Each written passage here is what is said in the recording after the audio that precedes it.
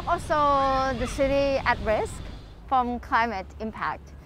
And not surprised, we are on top 5 on the list when it's come to the impact of flooding. And Bangkok is very flat.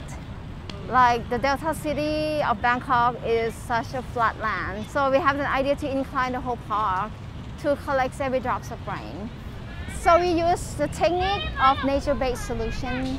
And when we say about nature-based solution, we have to base that nature in the existing. It's not like we can copy the nature-based solution from other countries. This is a city that really have the unique dynamic of nature.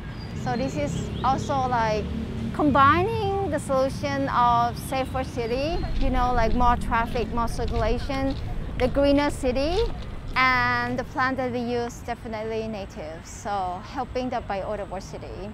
And these 3 concepts can apply in every development, I hope.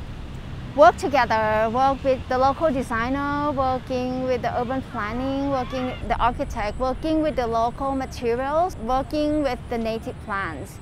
That's the only way out for us to confront climate change.